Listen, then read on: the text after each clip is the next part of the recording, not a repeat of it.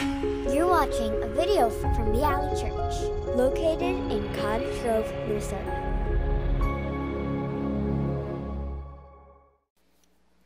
First off, I want to welcome you. If this is your first time at the Alley, we are so glad that you came to celebrate and worship with Jesus with us this Sunday. Second off, I want to tell you that David Black makes the best coffee that you've ever tasted, and I'm sure there's plenty to be drank downstairs. Come on. So there's lemonade and coffee downstairs afterwards, so you don't got to rush home for a cool drink, all right? So first off, before like Greg said, we're part of the Alley. We're part of this family, and and when we were part of the family, me and my family, we love to celebrate. Like, I think that's the first thing Keegan learned from us, was to celebrate. He's like, yeah, like everything. We're like, no, Keegan, everything. Like, he do something bad, he's like, yeah. I'm like, man, we really taught this kid how to celebrate. But as the Alley, we would love to celebrate together some great things. One, as you know, we've been going through this journey with Pastor Ben on discipleship, and I think one of the greatest things you get to see when you're in discipleship is people baptized. Can you agree with me on that? So we're going to be baptizing 6 people in a couple of weeks. Can we celebrate that? I mean, I don't know about y'all's family. We celebrate where we love for people to get baptized. Melanie's dad is a pastor, if you didn't know that. And so when we were there in California a couple of weeks ago, our niece came up and said, hey, I want to be baptized. And we were just so excited that she even had that thought. How old is she? 9 years old? And said, I'm ready to commit my life to Jesus and be baptized. And we just love that. You know, everybody does baptism different, but when a child wants it and desires it, I think that is such a great thing, no matter how old they are. And so today I get the privilege of just speaking with you about a topic that is so dear to my heart. I think when Pastor Ben gave me this passage, he really didn't understand what he was doing. Because this is the kind of passage that me and Melanie have like lived out, went through, came back to for so many years. Like, I remember the first time I heard the Poor and Powerless, I was in Bible college, and as soon as I met Melanie and we were looking at each other, I said, hey, have you heard this song, The Poor and the Powerless? She says, no, I've never heard this song. I said, man, I love this song. Like, even when we started our church, that was our inaugural song. We love the song, The Poor and the Powerless, because it just does something to me. It does something to me when I think about how there's poor out there, and God has called us to do it. I love it because once I was poor and powerless. And like, I'm going to just tell you a little bit. Not many of you have known my story. You know some of our moving stories, but many don't know my personal story. How I started drinking at 13 years old. How at 17, I was kicked out my mom's house. How at 17 also, I was incarcerated in jail. How at 21, I've been to jail 6 times. At 22, I was facing a felony of a gun charge. And at 24, I was homeless on the street already for 5 years.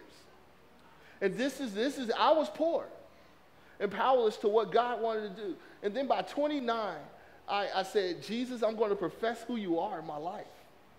And my life changed forever. I was an alcoholic, a drug dealer, all those things that the poor and powerless are. And you know what was really strange is that when I learned that Jesus wanted me and Jesus loved me, it changed my whole life. But somebody came to me. I remember this. I moved to Orlando, Florida to become a chef. And you know what? I tell people that if you move to Orlando in August, that's the dumbest thing you could ever do. Move in January. It was so hot. And I remember I was in my worst. And I'm walking along to the store to do the worst thing, buy a beer, and then next thing I know, this girl like pulls up in front of me and like corners me off. And she was like, that's my church right there. You should go there on Sunday. And I was like, whoa. You know, I said, well, I'll see. and then a couple of more interesting things happened in my life where people came to me that brought me into the church.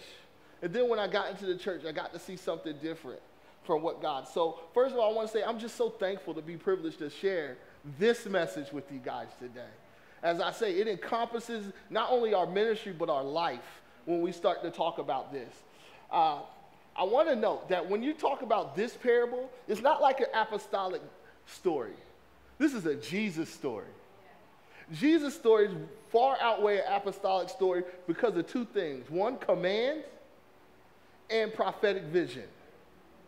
See, Jesus, everybody knows who was not in the church, they feel Jesus was a prophet. They know that what he says is coming true. But they feel that he was just a normal man. As churches, believers, we know that not only do we listen to Jesus because he has prophetic words, but because his words are commands for our life. And so this passage is actually a command and a prophetic vision for the church that not many people say. And so basically, if you got pen and paper right now, you got one of the beautiful bulletins back there that got 4 huge points on it. This is my bottom line. This is like, don't you like it when pastors just tell you what everything's about? This is the bottom line. This is the bottom line. If you're writing this down, put it in your phone. And if you have YouVersion, it's on that too. The preaching of the good news is for the poor. And I'm going to lay this out today in 4 points. And I know a lot of people, man, I get a lot of slack from that. When I say to people, the preaching of the good news is for the poor. Because I'm going to tell you, these 4 reasons make it possible. If you're taking notes, one of these things is the house is not full until the poor are there. Ordinary men always become preoccupied. Don't go through the points yet. I'm just laying out some introduction. Compassion fills the house. And compelling the poor is part of the kingdom. Let me pray. Father, we thank you for your word. We thank you for this opportunity. I thank you for the Alley family. I thank you for their hearts to serve and reach those that are far outside their means, God.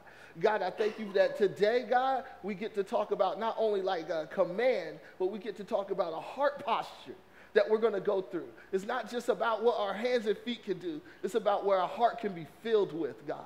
So, God, we ask you that your word fills every crevice of our heart, God, for this word. In Jesus' name, amen.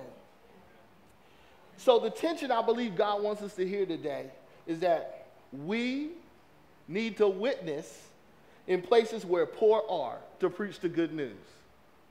Listen, we can't go to our country club, play golf, and try to preach good news to our best friend who sits next to us in church. We got to go to the places. Trust me, I tried it. It doesn't work.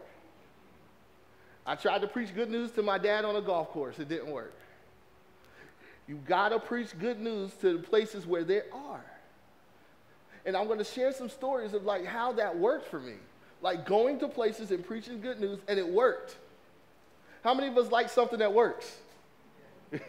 And it worked for me. See, and the church needs to do another thing. Create a space.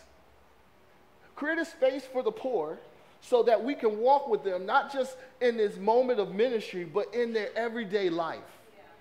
See, that makes a huge difference. We can all make a sandwich and get, I'm not mad about making sandwiches. I'm going to just put that out there. But we all can do that. But do all of us go to tent cities and hand them the sandwich and be in their environment? That's the difference when you're walking with the poor. It's scary.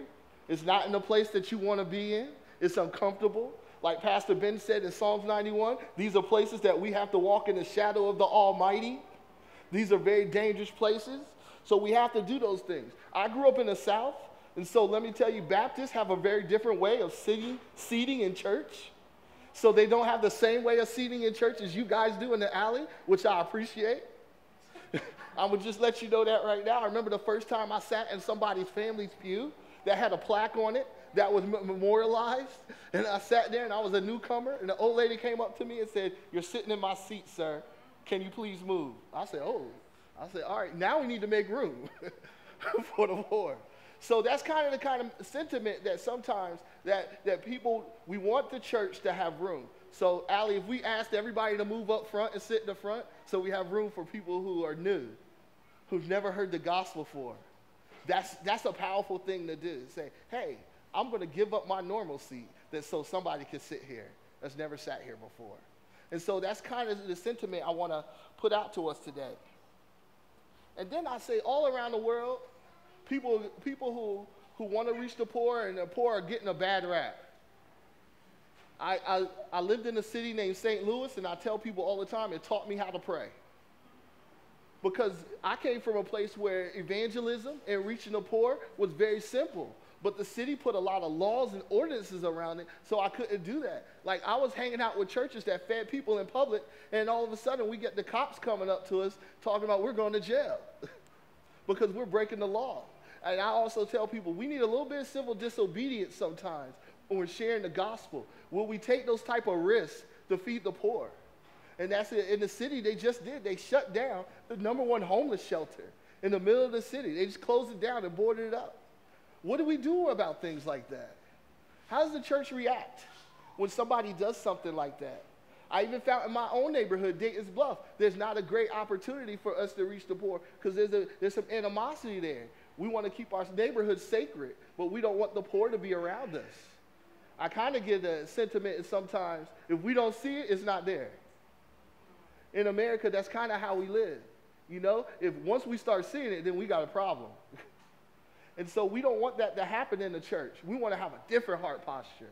We want to say, when we see it, it's not a problem, it's an opportunity for those to be preached to by the gospel. And so that's what I want to say today. And my assignment today is very clear. Pastor Ben said, preach on filling it up. I don't know if y'all know what that means, but fill it up. We're going to run over. So let's go through the word. We're going to Luke 14, 21 through 23. Thank you guys for being with me today. The servant returned and told his master what they had said. His master was furious and said, go quickly into the streets and the alleys, yes, of the town and invite the poor, the crippled, the blind, and the lame. And after the servant had done this, he reported, there is still room for more. My goodness. How does that feel? There's still room for more. So his master said, go out into the country lanes and behind the hedges and urge anyone you find to come, so that the house must be full, or will be full, or can be full, or needs to be full. Point 1, the house is not full until the poor are there. And so I know in your head right now, you got this image of who was poor. You got this image of somebody that's poor. Maybe I can describe it. He's Randy. He's got white, long, stringy hair with the glasses. He's got a mental illness. He's very tall, 6 feet. He stands out. That's who I'm talking about for today, but that's not who Jesus was talking about in this passage. You know who the poor were when Jesus was talking about this? He was talking about this table. And like, as we celebrate communion, Jesus is talking about this table. Pastor Ben said this table goes from far as east as far as west. It's infinite. It's infinite on both ends about this table. And Jesus is talking about the prophetic acceptance of Gentile people. He's saying prophetically, this house is going to be filled with those who are poor. Who are the poor? Those who reach the end of their rope, who are hopeless, who have nowhere to turn, whose gods are dead, have no worship in their hearts. Those people are poor, have nobody to pray to and see things happen. Those people are poor. Those people are poor who have no hope. If you ever see somebody that is hopeless, you can associate them with the biblical meaning of poor. If you ever see somebody who's reached the end of the rope, because I've reached it, we used to call it, in one of my ministries called reaching the end of yourself. Have you ever met anybody that reached the end of their self? That's a poor person. That's a poor person. Have you ever seen, if somebody's homeless, you know they have nothing else to give. They're just there to receive. So Jesus talked earlier about how we should invite these people because there's nothing that we can get back. And he said, your reward for giving to the poor is this, that you will have a seat at the table in heaven and be celebrated as a saint of God. If that alone is not enough initiative for you to reach somebody that's poor, I don't know much more I need to do for you today. That is one of the most amazing things, to be written in the Lamb books of life and know that you have a seat at the table with Jesus. Oh my goodness. I've been at many tables, and that seat is not as good as the seat with Jesus. I'm just telling you for a moment, just to think about sitting at the table with Jesus, and everything you've done is a celebration of that. Everything you've done to reach people, everything you've done to speak the gospel, everything you've done to spend all your money, everything you've done to be in the darkest places has been a celebration to Jesus. It's not something that's a work or a laborious to Jesus. He says, I'm going to celebrate him when he gets to my table. And so when we do communion, it's two things. It's one, to examine our hearts, but it's also to do with celebration. To say, Jesus, we're going to be sitting at the table with you as I eat this bread and drink this wine. Now, if you're not doing the things that Jesus commanded you to, sometimes it feels hard. I'm going to just be real. I had to examine my own heart a couple of months ago and say, Jesus, I'm not doing everything you called me to do. And I can't take communion unless I examine my heart. And I need to examine the things in my heart so that when I come to your table, I can celebrate fully. And so that's a personal conviction that we all must make. But Jesus is saying, when you come to my table, it's a celebration. Come on, everybody celebrate. All right. So we need to ask ourselves this question. If you're taking notes, hopefully some people are. How did Jesus walk with the poor in his day? So as Jesus is telling this story, there's two people. I like to use this word. My wife said, maybe don't use that word. But there's two different meanings. Servant, slave. In the King James Version, where I grew up in that Baptist church, everything was slave. There was no such thing as servant in the Bible. So it says servant, slave. And then there's this master. How many of us seen a Disney movie? All right. I should see more hands than that. All of you have seen a Disney movie. What happens in the Disney movie when the king has a dinner? Everybody comes. Does anybody get a chance to deny him? No. But in this parable, it happened.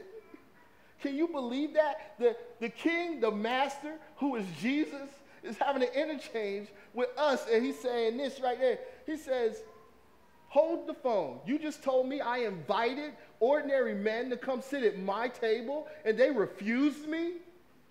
They refused to come to me? He's furious. He's mad. How many of us say it's okay? God has the right to be mad. He has the right to be furious if he tells us to do something and we don't do it. And then he says, the king says, this is like a reaction I've never seen God have. That we've never seen God have. We've been taught that God loves us so much, but God has a reaction when we don't do the things he called us to do. And this is what Jesus is showing. He's saying, since you didn't invite them, I'm angry. Since you didn't want to come, I'm angry. Before in the parable, God said, oh, I just got married. I ain't coming to your dinner. Another guy said, oh, I just bought a donkey. I'm not coming to your dinner. Another guy said, oh, I just bought a house. Forget your free food. I mean, come on, think about those things. I don't care. Like sometimes me and Melanie, we go, if somebody invites us to dinner, we going. It has to be extraneous circumstances for me not to go. Like 4 flat tires for me not to go because I'm going. But everyone the servant went to was busy. Let's go on to point 2. Men are always preoccupied. Isn't that the truth? See, the truth of this is not that we're better than any other people in time, is that we're facing a fact right now that everyone's always busy. And even in this season of our world, everyone's too busy for the things of God. Like, I keep telling you, I grew up down south. If you live down south for any short period of time, church is drastically different. Sundays are drastically different. I went to church 3 times on Sunday. I went to Bible study at 9 o'clock, Service at 11 o'clock. We had fellowship dinner till 3, and then we came back for service at 6. And we didn't get home till 8 or 9. Wasn't nobody worried about homework, baseball games, football games. None of that happened. I mean, I was floored when I saw that my nephew had to go on Sunday. I was like, what the heck is going on? The religious Carl jumped out and started speaking in tongues and all kind of stuff. I was like, man, so religious. I'm like, all right, God, you allowing this to happen? All right, we're going to do this. But we get busy. I mean, even young adults now, they rather go to brunch than church. Yeah. Brunch is on Sunday. So the master gets so angry in this moment because people are preoccupied. Like when I looked up what this anger was, it was not like a anger that was kindled with just like, man, I'm so mad at you. It was the anger where he was filled, like in Revelation, it tied to the dragon in Revelation. Yeah. That kind of anger. I don't know, when the dragon fell because Jesus won, he was mad because he lost. God has the translation for that same anger was this anger. The anger that is moved with smoke and rage, that they did not accept his response. I mean, I said, man, how can an ordinary man deny the table with Jesus? How can we? How can we go in and day out and say, nah, Jesus, I don't want to sit with you. I know you got all types of food. You offer eternal life, all these things. But let's look at what Jeremiah says, how God will not only treat ordinary men, but how things will happen. See, in Lamentations, there's this interchange that happens. Like God can, in the Old Testament, God showed his anger. In the New Testament, we just get to know about it. So in the beginning of Lamentations 32, it says this: though he causes grief, yet he will show compassion, according to the multitudes of his mercies. Even though God is angry that people are denying to come sit at his table, that ordinary men are saying no, ordinary men are being preoccupied, even though it is the most anger that we've ever seen, his word is confirming that he has a different response from his anger when it goes away. Yet he has caused grief. He will say, what? I will show compassion. And that's the love that we feel in the New Testament. Yet we mess up, yet we don't show up on time, yet we get upset when something doesn't work our way, yet we always ask God to do things this way, he does it another way, yet we lay out fleeces for him, but he says, yet he will show compassion. Man, I remember when I was in Bible college, that was the thing. Like, God, if you do this, this, and this, and this, then I'll jump.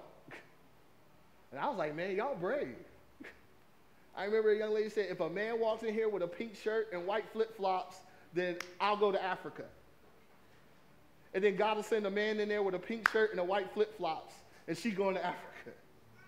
I would say, man, God, you are compassionate to think of us in that manner. To say, you have so much mercy that you would even allow us to even continue in that. But he says this, and then he says this at the end. I'm going to just jump down to Lamentations 39. I just thought this was so crazy. He says, why should a living man complain? A man for the punishment of his sins. We should understand when we're reaching the poor that we have the same compassion that's on them is on us. Now it says, why should you complain about going to the hedges and highways? Because listen, I was there for you. Yet he will show a compassion according to his mercies. See, Jesus' theology comes through in a simple way. And I just want to share a story. How many people like puppies? If you don't like puppies, then we need to talk after service. So my wife loved this one puppy. First we had the conversation. You know, when you first get married, you have those conversations, dogs, kids, cats, fish. What kind of animal you're going to want. If you haven't had those conversations when you're married, you will. You had those kind of conversations. I said, all right, we can get a dog. I'm thinking big, huge St. Bernard or or a greyhound, something big, manly, something for me, you know. When we talk about dog, I think for me, you know. And so we're talking about a dog, and then my wife calls me, and she says, we have a dog. I said, a what? A dog? She said, yeah, a dog wandered into my job. So it's so cute, Carl, and I'm bringing it home. I said, oh, okay. What kind of dog is it? I don't know. It's cute. So she sends me a picture of this dog. And she's got a couple of coworkers who are like real big rescue dog fans, and they're like, oh yeah, you can take it home. And a couple of days goes by, and she says, oh Carl, we're going to go pick up the dog from one of our one of the coworkers and stuff. So we're going to pick up this dog. The dog gets in our back seat of the car, which I think is okay because I've had puppies before, and they traveled okay in the back seat of the car. This dog throws up. Now, y'all think that's funny. I look in the back and see what he's throwing up. This dog got worms. Yup, this dog got worms. And I said, honey, you want this dog? We can give it back right now. She said, nope, we need. So we go to the pet store, get the stuff for the dog, so that she loves this dog. I'm like, man, this is just a dog. So the next thing we know, we think we've been good parents. You know, we buy them big old dog bones from the grocery store. They're like dried meat and everything, and we leave them in the crate. He's been pretty good in the crate, so we go on a date night. We come back, and like this dog is like foaming at the mouth. He's throwing up. And then I look at Melanie. I said, you still want this dog? She's like, yes, I love him. I said, oh my gosh. So we take the dog to the vet. The vet's like, oh, your dog is like Jack for life. He's got like stomach tearing. He'll probably never have a good digestive system for the rest of it. I was like, oh my gosh. $250 later, I said, Melanie, you still love this dog? She said, yes, I still love this dog. So then we go on another date night, and the dog starts throwing up again. And I'm like, what is he throwing up? And then all of a sudden, I see like a little flip in the carpet. I lift up the carpet. The dog that ate the carpet foam. All the carpet foam, and been putting it back. It's like it's been a treat for him. He's been putting it back. And once again, he's foaming at the mouth. And I'm like, Melanie, this dog is living in the garage. He's no longer living in the house. So it's cold out, put a little heater there. And then we let him run around the garage while a little heater there so he stay warm. Come home one day, go in the garage. He done tore up all around the border of the garage and then bit the cord from the heater without getting shot for some reason. So now he ain't got no heat. He done tore up the garage. He done did all kind of crazy stuff in there. And I asked Melanie, I said, do you still want this dog? She says yes. Melanie is the most compassionate person I've ever met. Like the dog was gone in my mind like a long time ago. So then she gets pregnant with Keegan, and her mom finally gets to her, said, you can't have no pit bull in the house with my grandchild. And I said, oh yeah, Melanie, there's a great dog Facebook page. We could readopt it. We could give it away. And she's like, she's pregnant. She's filled with emotion. She was like, she's mad. She's like, okay. So then we give the dog away, and I asked her if we could share this story. She said to me after we gave the dog away, she like wanted to go check up on it. She wanted to stalk the girl's Facebook to make sure the dog is still there. I told her not to. But she said, Carl, we're never getting a dog again. Never, ever will we get a dog. You gave away my penny. Never, ever will we get a dog. And that just shows it didn't matter to Mel what this dog did. Like, it didn't matter how objectified I was to this dog, how I didn't like this dog, how I didn't want this dog in certain areas of the house. Melanie loved it. She had such a compassion for this animal. She had such a compassion for one of God's creatures. And as I was telling her I'm going to tell this story, she said, Carl, I didn't care how much money we were spending. I loved that dog. And see, that's how compassion fills the house. No matter what anybody does, no matter where they go, how far the length they go to, their compassion fills the house. And so as we talk about what that means, we're going to talk about this practice that Jesus and most of the prophets did, and it was called lamenting. And one of these things that are powerful from lamenting is, lamenting described as this: being able to understand and empathize with someone who you walk with. So you were filled with sorrow so you could show them compassion. Every prophet did this. Listen, I could tell if a prophet did not like people. Even Jonah, he said, nope, I don't like him, Lord. I'm going to run away from him. Like prophets had this practice of what we call lamenting. They would lament for the people of God. They would cry out for the people of God. They would listen to what the Lord say. Then they would lament for the people of God. They would cry out, have compassion for them. Once they got to a point of empathizing and understanding where they're coming from as a people, they would start to do this last thing. They would lead them. And see, that was so powerful to me. And this is what it says in Amos 5:23-24. It says, take away the melody, stop singing, stop playing music, but let justice roll down like water and righteousness like a mighty stream. Let me understand you. Let justice roll down for those who can't play, those who can't sing, those who can't worship. See, Amos is saying the same thing. I'm lamenting for those who you don't understand. Let justice roll down like streams in their life.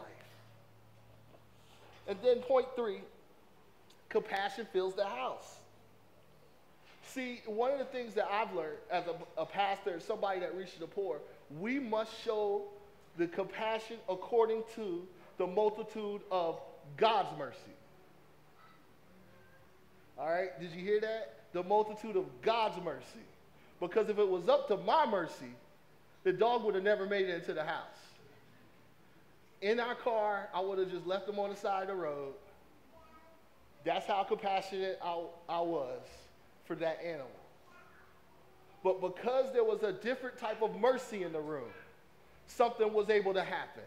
That dog was able to have a better life, a better circumstance, a better love. And sometimes when we love in people, we want to love them on our terms. We want to love them to how far they want to go. Like Pastor Ben Griffin said the other day, like we give the straw hand and the side hug, you know, the side hug. We want to love people like that. We don't want no full frontal hugs walking up in here. Like you hugging me full frontal, I don't know you that well. How about that? Come on, let's get it going. And I'm like, man, that's how we treat the poor sometimes. Like I know you may be stinking of alcohol, but let me get a pound, bro. You know, let's show love that quick. And I think that sometimes when we show God's mercy, it doesn't matter what somebody's looks like or what somebody smells like or how much money they got or where they're coming from or how less money they got, that when we start to love them, we start to cry out to God for them also. And when we start to do that, we start to lead in a different capacity for that person's life, like your own children. When you know your child's going through like the worst time, you're not waiting for somebody else to come in and pray for them. You're not waiting for somebody else to come in and share the gospel with them. You're crying out for them. You're crying out that their lives will be saved. When somebody in your family needs prayer, you're the first one on the block saying, I'm going to pray for them. I'm going to give my life for them. When your friends are like that, when your friends are going through things, you're the one that they come to. And you're lamenting for them. And then you're able to lead them into the next step. And see, that's what God is asking us to do. He's not asking us to just serve the poor. He's asking us to cry out for them, people that have reached the end of their rope. And see, the master in the parable tells the servant to go to places where slaves go. See, servants can go anywhere. I don't know if you ever met a servant. When we would put it to a concierge or a butler, they can go anywhere, but they're not going into the byways and the hedges. They're not going to the alleys and the streets. See, a slave can go into those places, in the darkest and the most lowly places, and talk to people who they come from. Like me, I have no problem going to the hood. I have no problem. Now, going to the Strawberry Festival, maybe.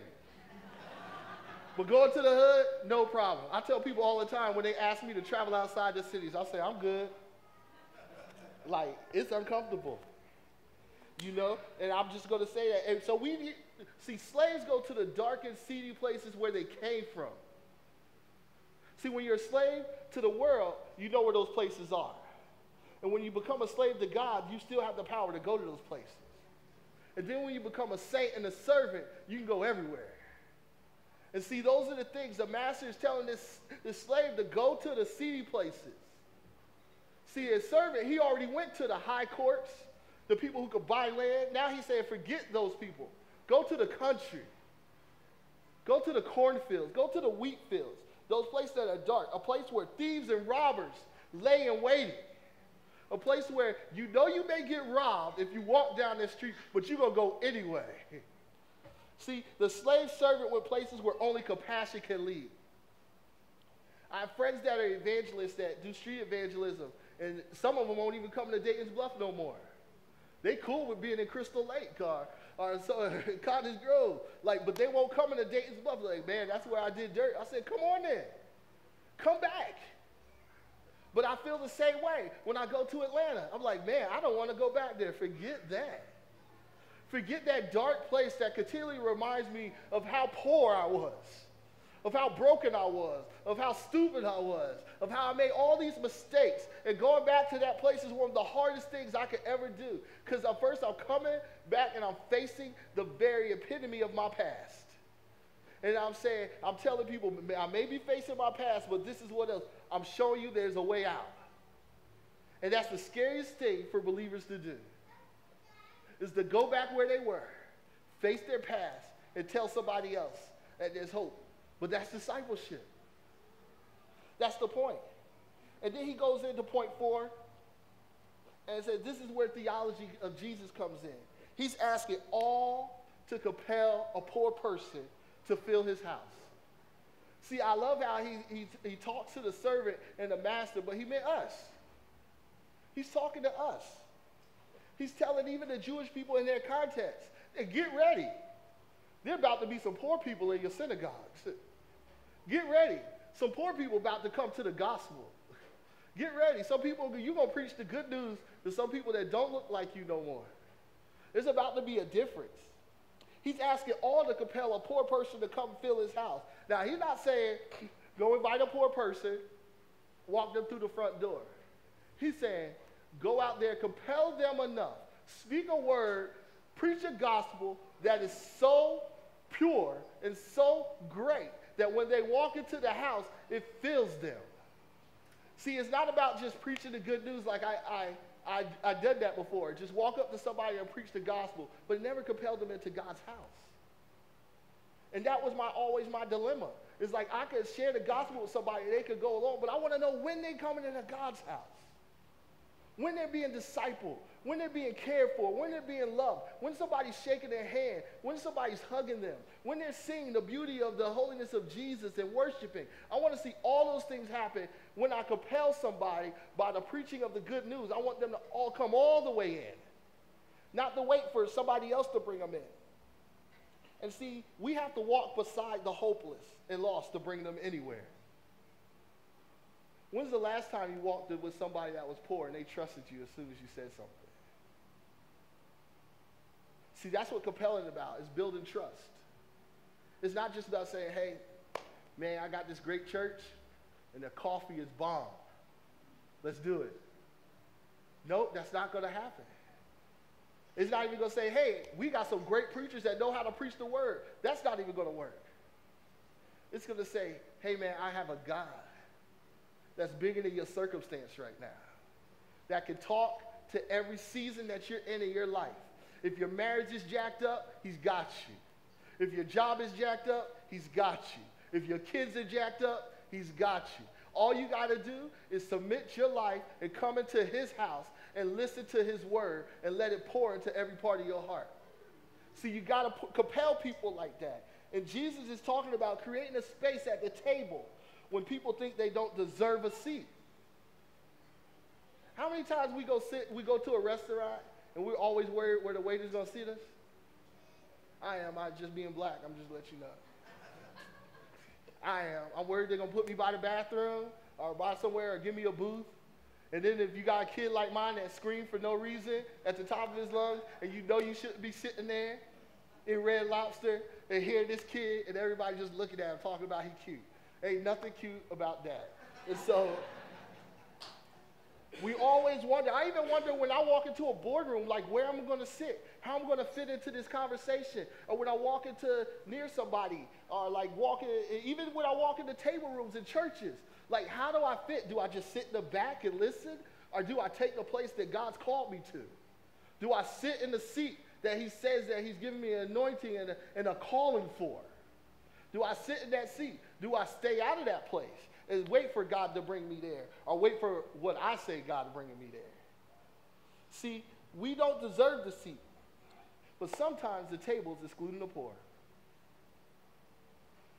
And we want to say today, we want to ask you, have you ever tried to compel somebody?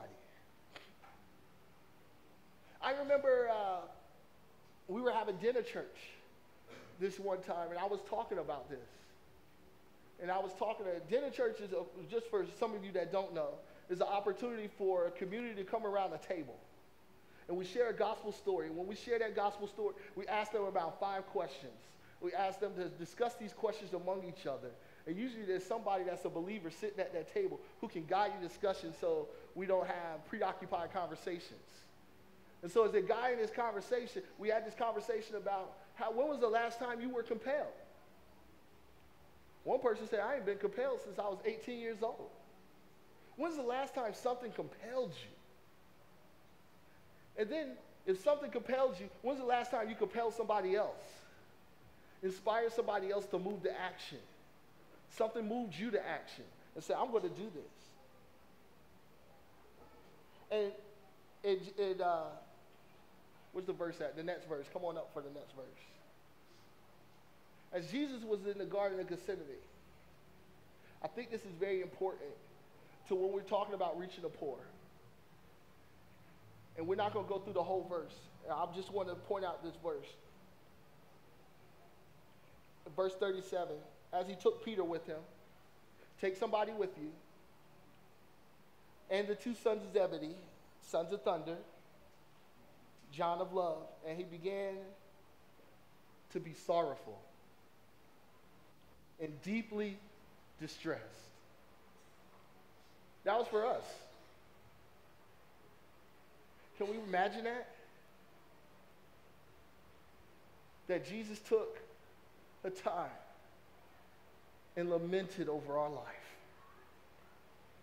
He was sorrowful and he was deeply distressed. The Son of God, distressed over people's lives. Deeply sorrowful. Deeply sorrowful. And I think that's important. Because as we journey together as a church, as a body of believers, we got to remember that Jesus had a compassion that moved him to sorrow first. Not just to action. Had a compassion that says, hey, I understand. See, we sympathize with people. We can give them cards. But Jesus empathizes with people. He understands right where they're at, how they're feeling, and stays there. And walks with them in the midst of that sorrowfulness. When Jesus died on the cross, it was just a reaction from his sorrow and distress for the whole world. Carrying all the sin for us. So that we can do like Lisa said, go and reach those who are just like us. And I want as an application, as before we even do communion, to even think, there's been, I don't even know how I'm supposed to segue this. We're doing a class that talks about this. It starts on Tuesday, but there's also this moment of where I've been here and preached messages and people have said, hey, how can I help? There's different ways that you can help with us. But I also want you to say, when we're doing communion, examine yourself for a moment.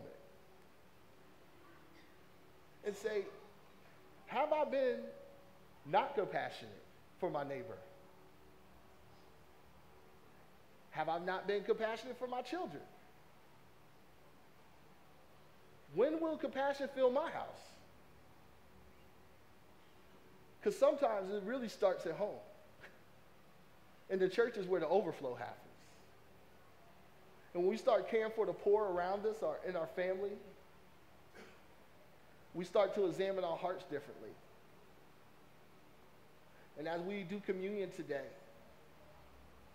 we just want you guys to know that as a person that goes to the church, we understand how hard it is to compel somebody who is at the end of their rope. And we want to walk with you in that.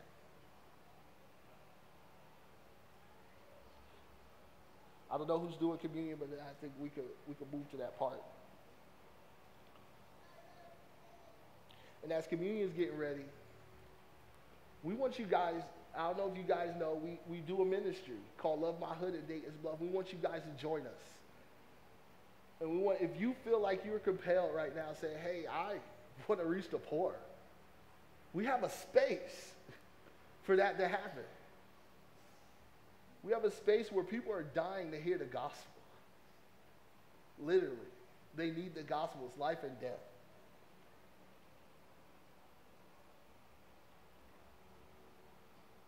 I don't know who's doing communion. We can do communion now.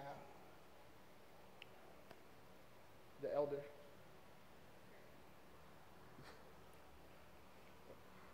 Thank you, Greg. While Greg is set up for communion, I want you to think about this table where people are excluded. Think about this time where people don't have access to Jesus.